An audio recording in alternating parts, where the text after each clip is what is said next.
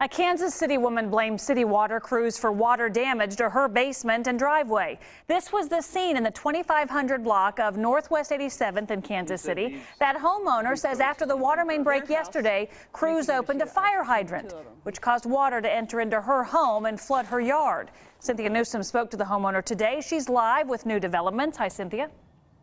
Hello, how you doing? Hey, listen, I got to tell you, the Kansas City Water Services Department has confirmed that this fire hydrant was opened by water crews last night, and the woman who lives in this house told us the water came out with such force it came rushing over her driveway and into her basement.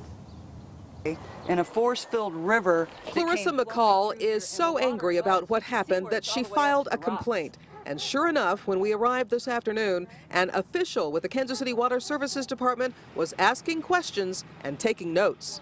The trouble started when she says water crews finished repairing the line Monday and opened this fire hydrant. It came in through here and forced its way down here. I had water coming in at this point in my basement, and I had water coming in at that point in my basement, just past my stairs. Jennifer Kincaid with Kansas City Water Services admits it is standard practice for water crews to open the fire hydrant. After we repair water lines, it's typical practice to open a fire hydrant to get some of that water flowing back through the lines, to get the water back into the people's homes. But when McCall saw the rushing water heading straight for her house, she came outside and started shouting to the worker to turn off the water. The fact that he ignored me when the water was gushing out of the fire hydrant and gushing in my house, and whatever my concern was insignificant. He did not listen to me. But the legal department at Water Services is listening now. All of our crews across the board are very aware of our customers and of their needs and concerns.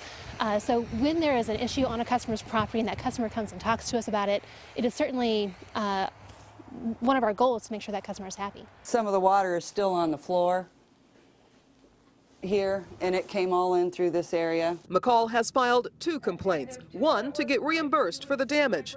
Her second complaint is against the worker she says ignored her. And I think they should apologize for being rude. And she wants them to clean up the mess she claims water crews made. And I have to tell you again, the Water Services Department saying customer satisfaction is priority 1. But to that, McCall told us, I live in the show me state. She said she'll believe it when she sees it. Cynthia Newsom, 41 Action News.